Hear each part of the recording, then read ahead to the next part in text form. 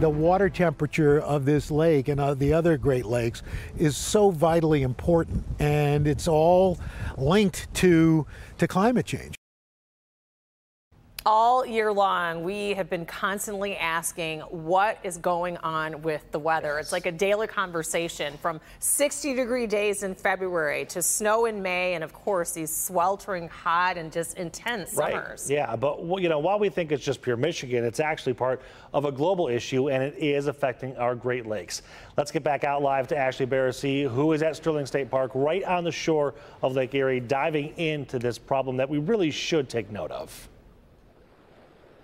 Absolutely. I mean, the extreme weather has been impacting our globe, and we've seen snippets of it here from the wildfire smoke in Canada. We've been talking about triple-digit water temperatures in the Gulf, and so that had us asking, well, what's happening with our Great Lakes? They're like freshwater oceans. Well, when Al Roker was here in town, we took a walk through Detroit to specifically talk about how our changing climate impacts not only our Great Lakes, but the weather you experience every day.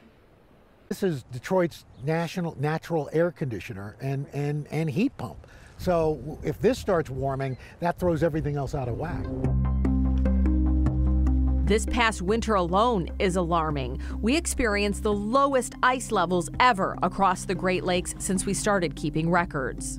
These lake water temperatures are warmer than ever. So I think that is going to be a real game changer as far as just the general environment for the Detroit area.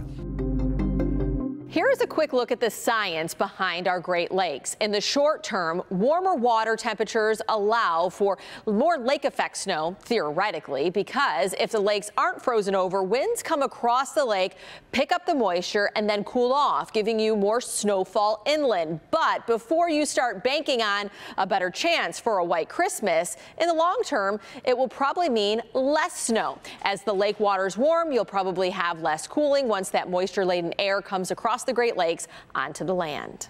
As the lake warms, that is going to cause more problems as far as organisms in the lake, whether it's a native seafood or it's algae, causing greater algae blooms because of a warming lake temperature. So we know that much. We know climate change is causing that.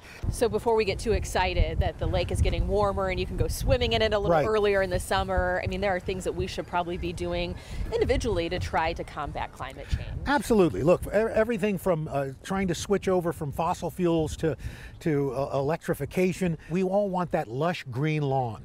Well, that lush green lawn takes a lot of water. You know, maybe what they call xeriscaping, where it's less green and more natural turf or plantings. You know, or rain barrels. Or rain barrels, to collect all that rainwater that we get. You know, there are so many little steps that we can take that add up individually, that will add up for the collective good to help us combat climate change. Let's start out west, where we've got plenty of sunshine, but also a lot of intense heat. So you and I, we forecast the weather, we present it every morning, but there is a distinct difference between weather and climate that not everyone really knows about. Kind of gray for some folks. Right. So Ashley, you've got kids, right? Yes. Okay. So I describe the difference between your daily weather and your climate like your kids. Your kids have a personality. Okay. That's climate. Okay. That's the overarching person that kid is.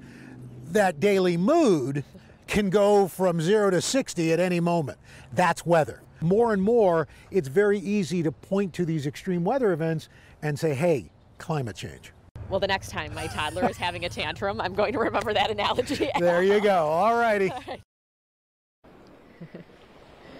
So back out here live, I think all the parents out there can relate to that, but all of us that live in Michigan, whether you have kids or not, I think can relate to the fact that we want to keep these beautiful lakes so pristine. I mean, Lake Erie is just absolutely gorgeous on this Friday morning, and so we need to take any little step that we can, or any little step that we can in the right direction, that is. And I have to say, one of the most impactful statements that Al said to me was that 30 minutes using a gas-powered leaf blower for 30 minutes puts more pollutants in our atmosphere than driving an F-150 for 3,500 miles. So we have, every little thing we can do individually really will have a larger impact here on our globe, and specifically here in Michigan.